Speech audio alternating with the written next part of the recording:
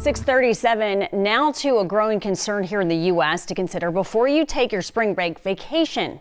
Measles. We are seeing a spike of measles cases across the country right now. And as of this morning, cases have been reported in 17 states and confirmed in 16 of those. Those are the lighter shaded states you see on your screen right now. It includes spring break hotspots like California, Florida, and New York. So far, we haven't seen any reports of measles here in Texas.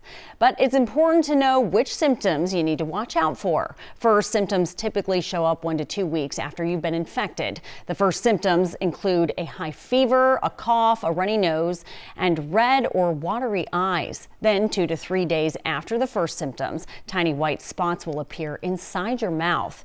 3 to 5 days later, you'll start to see the measles rash, which comes with a very high fever. We just checked this morning and there's no specific treatment for measles. The virus just has to run its course, but you should reach out to your doctor as soon as you notice symptoms. Turning now